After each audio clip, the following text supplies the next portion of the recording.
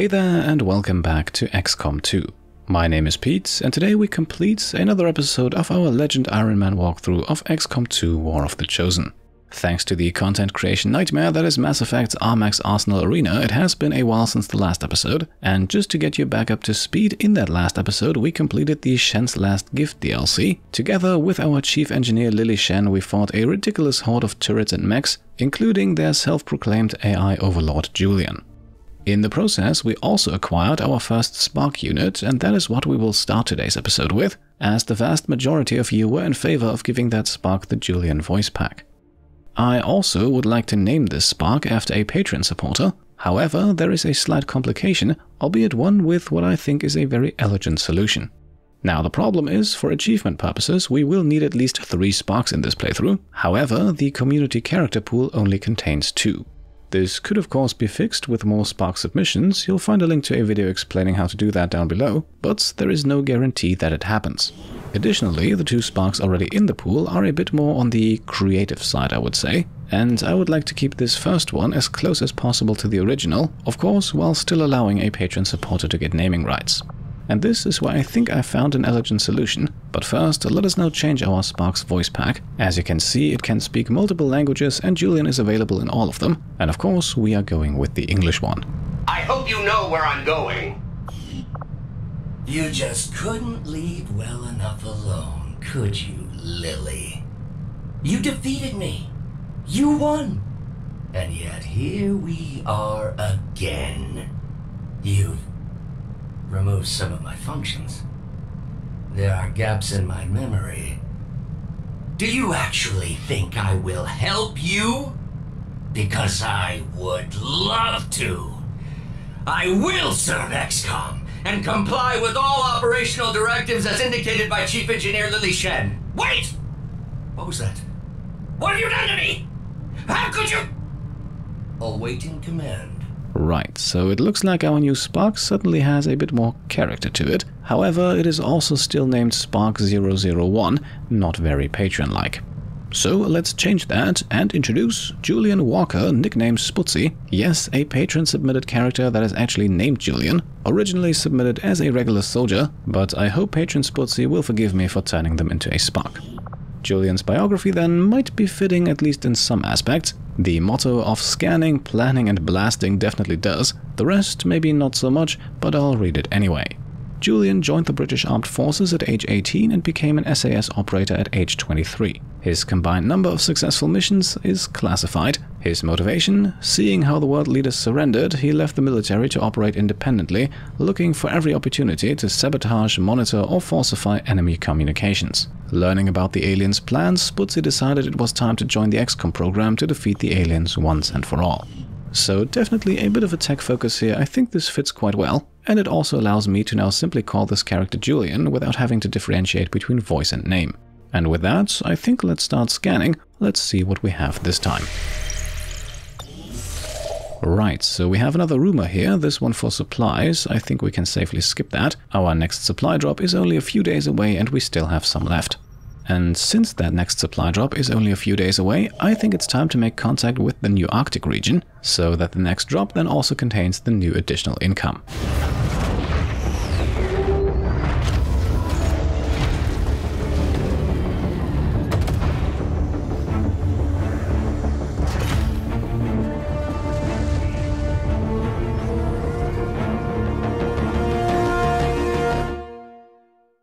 We have a steady trace on the Chosen Assassin. She's active in this area here. Right, and with that we now have 6 out of a currently possible 7 regions under our control. The new Arctic, however, only the second of the 4 Asian continents we have made contact with. New regional contacts located. And yes, this right here, East Asia, would be number 3, but we are not after that just yet. Instead, what's more interesting is that we now have access to another alien facility to raid. Now, we're not going to do that just yet. Instead, we'll keep it in our back pocket. Just in case the Avatar project continues to rise too quickly, we now have an easy way of erasing 1 bar of progress. And so up next, it's scanning time, and I think we'll go after the intel here. After all, making contact did not come free. Avenger plotting new course.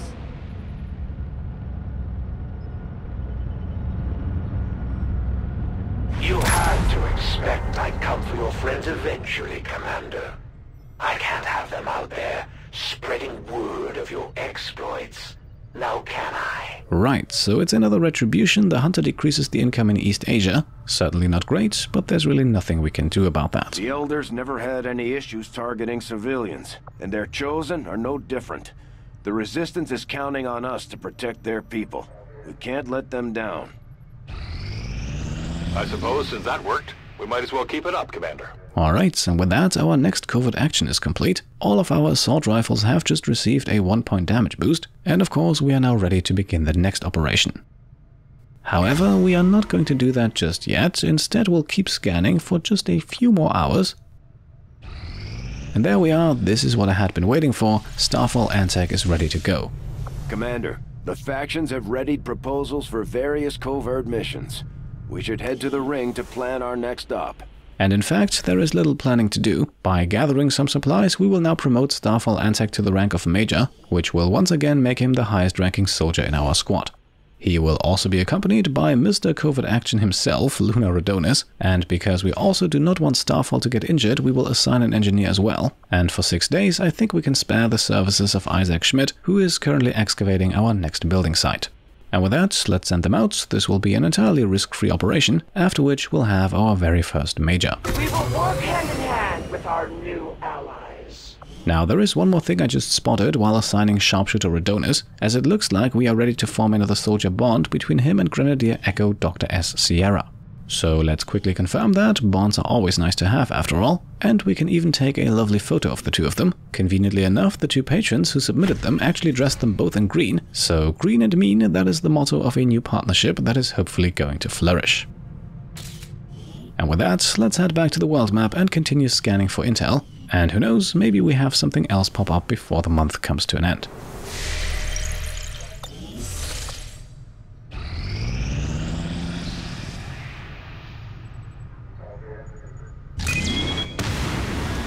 And indeed we do. Looks like it's time for another supply raid, so we are about to have more supplies come in after all, even though there is a good chance we'll have to fight the Hunter in the process, as he is due for another appearance. Setting course for Sector 6, Eastern Europe. Now, before we launch the operation here, a quick jump over to the training center, and today it's the turn of our resident grenadier genius Twitchy. Due to an unfortunate bug, she unfortunately has no XCOM bonus abilities, but she does have plenty of ability points, and as a genius is sure to accumulate more, so let's give her holo-targeting, an ability that I'm sure will come in handy, possibly as soon as this very next mission. Because yes, Twitchy is part of our roster alongside Sapphire West, Dragonova, Schwaminian and Logan, and we also bring Sputzi the Spark with us for the first time. However, Julian here has some upgrades waiting for him. First, the Helix Rail Cannon, the magnetic weapon upgrade for the Spark. The second, a reinforced frame. I'm actually not entirely sure what unlocks this, but I assume it's plated armor. Either way, these two upgrades cost us a grand total of 210 supplies, 30 alien alloys and 5 Illyrium crystals, so they don't come cheap, but they will be useful.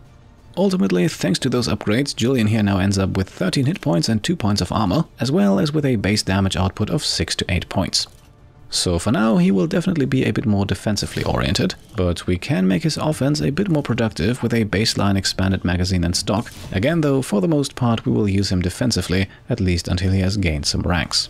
And just like that, we are good to go, so let's complete another supply raid mission.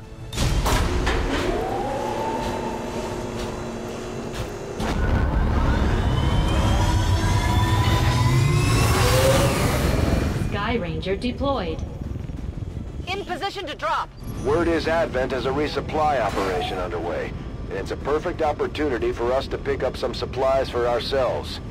Once deployed, move to locate the Advent crates and mark them with our transponders. Firebrand will be on standby to airlift the goods.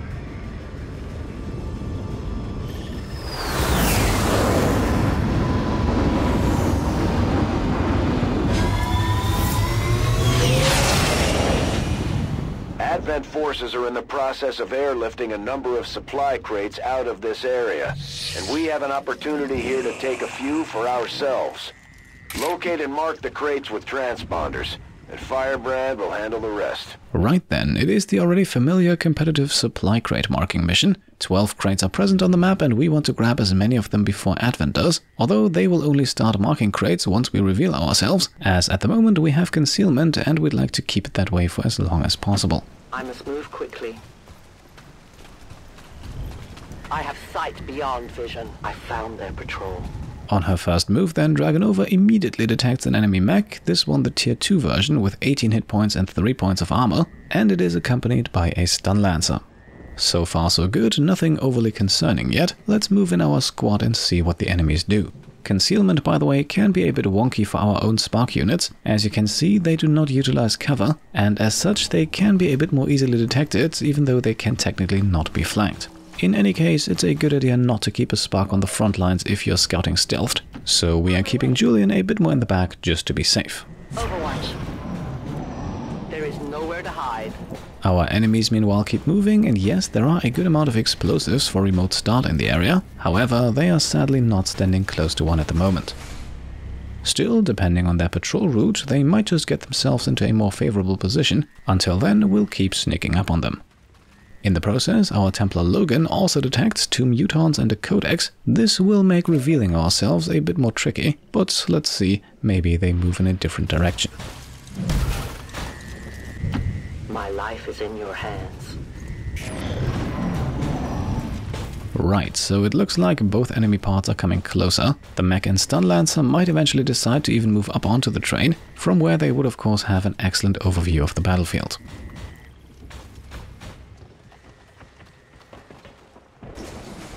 So we are putting our soldiers into what seem to be relatively safe spots for now, and again we will not mark any supply crates unless we're forced to. Doing so would break concealment after all, and as long as we don't break it, Advent won't mark any crates themselves. Moving as ordered.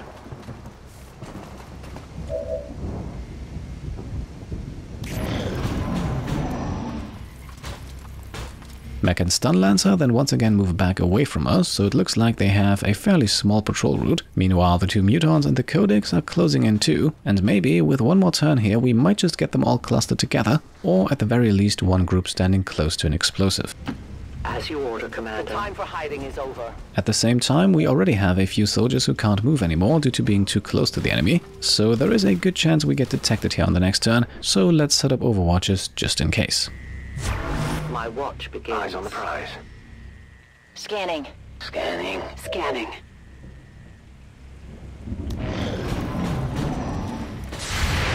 And yes indeed, there we go. I think it was Twitchy who was spotted here. Either way, we now have a full barrage of reaction fire coming in. Armor still holding. They're onto us. Target eliminated. Lovely, the overwatch from Sharpshooter West takes out the stun lancer, and we still have 3 more reaction shots left to go.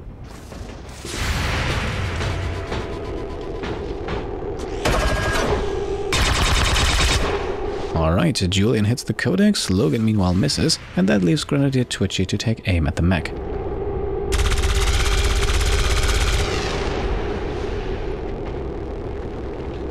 So, as a result of taking non-lethal damage, the codex clones itself. Now we have 2 of them, albeit each one with only 2 hit points left. You can never escape my sight. I've located some admin forces. And unfortunately, another Advent patrol picks this exact moment in time to appear on the scene as well. So a trooper and a shield bearer now join the fight. I have a feeling that this could get interesting. Right, so including the 2 codex clones, we currently have 7 active enemies on the map, and with only 6 soldiers of our own, it might prove to be difficult to take them all out. Still, some targets are more attractive than others, and with blue screen rounds on Grenadier Twitchy, the mech is among them.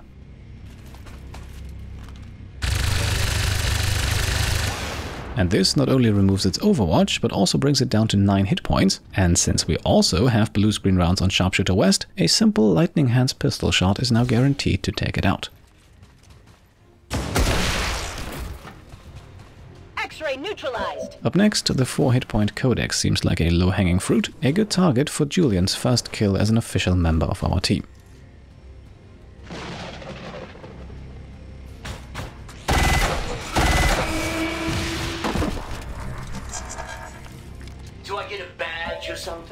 And even though the Codex dodges, we still get the kill. Good thing we upgraded that weapon before the mission. I'm going. Moving on then, we have another almost guaranteed kill with Specialist Julian, 93% to eliminate the Muton. Let's see if he can make it count.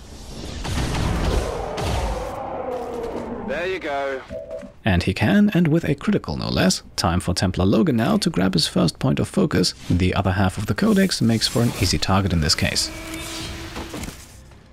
Target eliminated. And so Logan grabs the kill and powers up, and we can immediately put him into parry mode. Let's see if the other Muton takes the bait.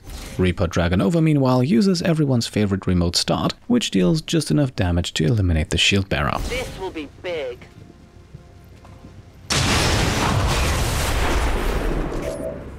Sharpshooter Sapphire West can then use her regular shot to take aim at the Muton, but she won't be able to get the kill no matter what, and now our turn comes to an end.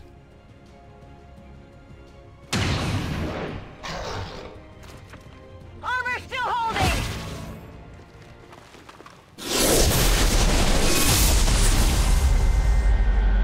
So many choices.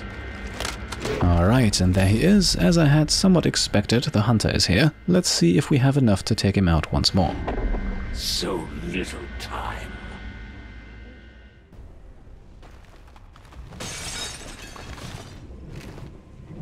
We just picked up a unique signature. One of the Chosen is here. That thing is only going to make trouble for us until we deal with it. Advent has already marked a couple of crates for extraction.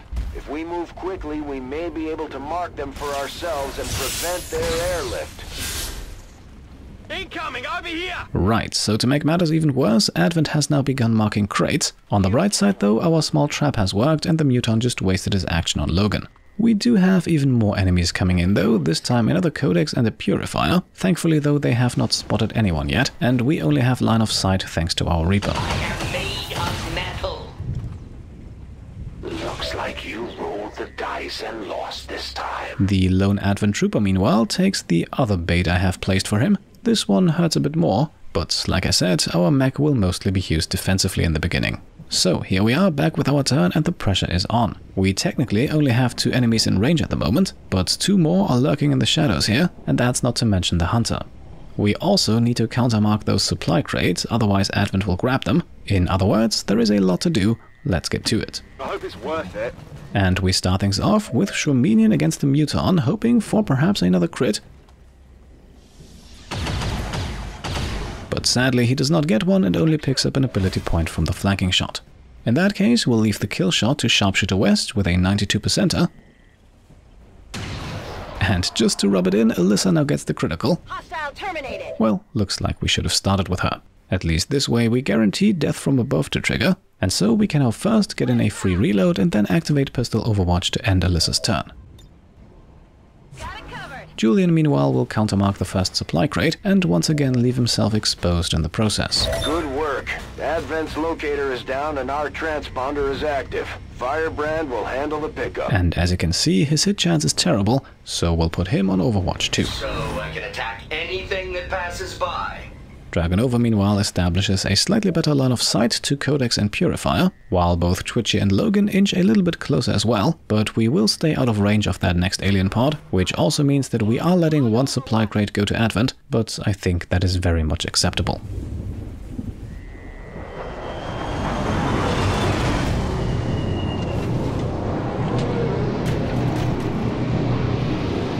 Advent just airlifted out their first crate.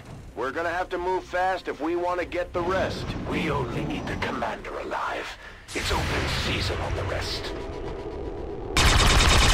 So, the first crate falls to Advent as Purifier and Codex come into range, and immediately triggers some reaction fire.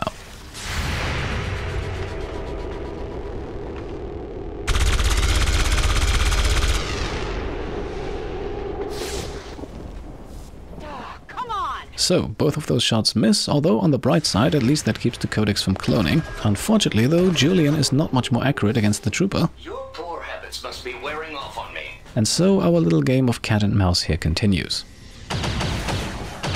Requesting kill order on the one shooting me. The Trooper meanwhile answers back with a miss of his own, and with that it is now finally the Hunter's first turn. I'm having a vision. Advent is on deck for recovery. Keep marking those crates, Menace 1-5. Getting nervous yet? Alright, so far so good. We have secured our first crate and we only have a tracking shot mark on Logan. At least for the time being, nothing we can't deal with. Meanwhile, to deal with the Codex, we once again begin things with Julian, who is carrying the Frost Bomb and can now use it to freeze our target.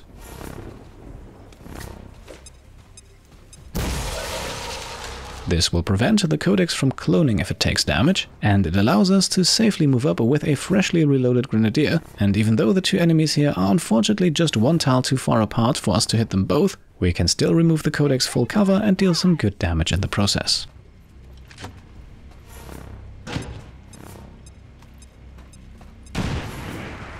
And so the kill shot once again goes to Miss West because yes, Codexes are considered robotic enemies too, and thus blue screen rounds very much apply.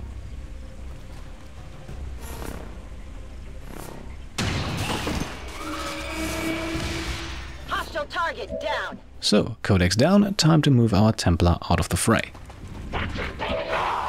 Another Templar cultist, feigning knowledge of a power they barely understand. After a few words of harassment from the Hunter, Logan can now fire his pistol at the Purifier. Sadly though he misses, and that brings us to our Spark Julian, who moves a bit closer over to the rest of the squad and once again will not take aim. Let's see if the Overwatch lure finally works on this turn. I am ever vigilant. Our Reaper meanwhile can stealthily sneak behind enemy lines and grab the high ground. This could prove to be useful should the Hunter advance even further. And just like that, our turn is almost at an end. Let's put Alyssa on pistol overwatch and see what our enemies can come up with. They're moving as quickly as they can to get those crates. If we want our share, we'll have to move just as fast. Right, 2 more crates marked, the Purifier is on the move. Let's see what Julian can do. And that's a miss, meaning our enemy will now take aim, potentially setting a Logan and Schwaminian ablaze. Thankfully though, that shot misses too, and with that we're back to the Trooper. Perhaps he is a bit more successful. Do you see them attacking me? Lovely, enemy misses all around, and that brings us to the Hunter.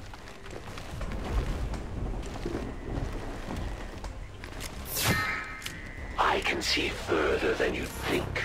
Started to get cooked! Right, so despite a few aggressive enemy moves, we take no damage on this turn, and so we are now left with 2 enemies, 2 crates to mark, and of course the Hunter. And it is once again Schwaminian beginning our turn, with a lovely close-range flanking shot against the Purifier. No critical hits, and that once again leaves Sharpshooter West to go in for the kill. At 92%, she should hopefully get it. Neutralized. You're a cold-blooded killer, Commander. It takes one to know one. Beautiful, and not only does she get the kill, but she also gets the promotion to Captain, so slowly but steadily our squad is moving up the ranks. Let's see what it can do. It's a finish. So, you went into the Advent black site. I'll bet you found more questions than answers in that place. It's not a pretty sight. We've spotted the Chosen. Get ready to fight. By moving in to mark one of the crates, Julian then establishes official line of sight with the Hunter, and this actually works in our favor now, as the Hunter is now considered engaged with our squad, and that means Advent will not mark any further crates or extract those they have already marked. Placing the weapon. So let's take the fight to the Hunter, as Dragonova can use her Claymore here to remove armor, cover and hit points.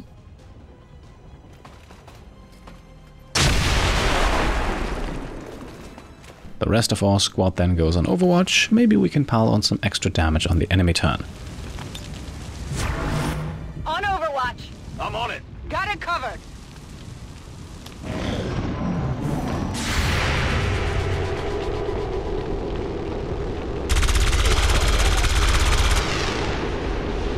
Alright, it finally happened, the Trooper is down. I definitely got that one. Unfortunately though, the Hunter does not move, and instead just takes a pistol shot. Don't bat an eye. Off by a few inches. Let's see what you've come up with now. and unfortunately with a critical hit, that one hurts our Templar Logan for 4 points of damage. Not the end of the world, but definitely avoidable. The Hunter also recovers some health and now standing at 32 hit points. Let's see what we can do about those now that we have no other targets. To improve our chances, we'll make use of Twitch's holo targeting. Hit or miss, the 15% aim bonus will apply for everyone after this. Alright, and she hits and even crits for 10 points of damage. I think this should make things a lot easier, especially now that Sharpshooter West has another high percentage shot from far away. You're going to pay for that. Alright, and that's another crit, bringing the Hunter down to only 11 hit points. Let's move in Logan now and unleash the full barrage, starting with Lightning Hands, which crits again for the 4 points of damage he lost earlier. That was a nice trick, Templar. At this point then, we have the choice between a pistol shot with a 40% crit chance or Volt with a higher damage output, and obviously we are going with Volt as the damage here is guaranteed. I never forget a face, much less one that left me wounded. Watch your back. And there we are, 3 hit points left, and how about we give that kill to our Spark, just as a small welcome present. An efficient kill. And there we go, on his very first regular mission, Julian immediately kills the Hunter, and unless we have any more enemies hiding somewhere in the shadows, I believe this mission is now over. You surprised me once again, Commander. Maybe I need to reconsider my tactics. Status confirmed. Mission accomplished. Excellent work. Great job, Commander. But there's no trace of that Chosen left. I've got a feeling we haven't seen the last of them. Still, at least we ruined their plans today. Alright, lovely, that was nice and quick. That one small hit on Logan could have been prevented, I think, but everything else went pretty much according to plan, and we finished the mission with 11 out of 12 supply crates rescued. Needless to say, I'm interested to see what that gets us. Advent officials revealed today's maneuver by local peacekeepers was a planned exercise. Citizens should not be alarmed. All weapon fire and wounds were simulated to better train Advent forces.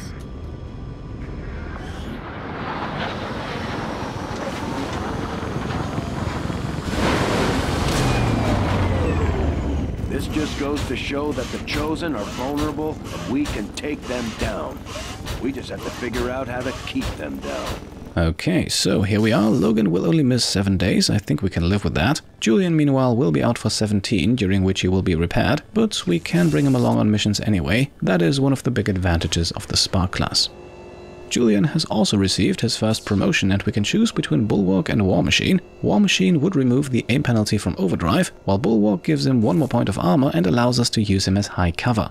And I've said it before, in the beginning I think Sparks are best used defensively, so we are going with Bulwark for now to make Julian even more tanky. Sharpshooter West also has a promotion waiting for her, and once again at the captain level both skills here are excellent, and honestly I think it won't be long before we grab both Killzone and Face Off. For now though, we will leave the gunslinger abilities be and go with Killzone, as this will now allow Alyssa to take reaction shots against multiple enemies, and provided she has enough ammo for it, the damage potential here is huge, although the same can be said for Face Off, especially with our upgraded pistols. So with that taken care of, let us now take a look at the loot we recovered. And we are looking at a bunch of supplies, alloys, crystals, 2 Elerium cores and a superior grade PCS. And even though it is just a focus PCS, that is not too shabby. We definitely made back more in supplies and alloys than we spent on our Spark earlier, so I would consider this another very successful episode. In the next one then, we will wrap up the month of August with another supply drop. We might just see our first Chosen max out their knowledge bar, but with Starfall about to be promoted to Major, we might also finally be able to start working towards taking out one of the Chosen, so we have lots of important stuff coming up very soon. For today then, I hope you enjoyed the episode. Once again, sorry for taking a while to get it up, but at this point we should be back on track for weekly uploads. So leave a thumbs up if you enjoyed the video, and if you enjoy what I'm doing and want to support me and my channel further, then you can of course also go ahead and subscribe to stay up to date, grab some merch over on shop.petecomplete.com, or check out and maybe even pledge to the Pete Complete Patreon. Thank you all for watching, and I'll see you next time. Cheers.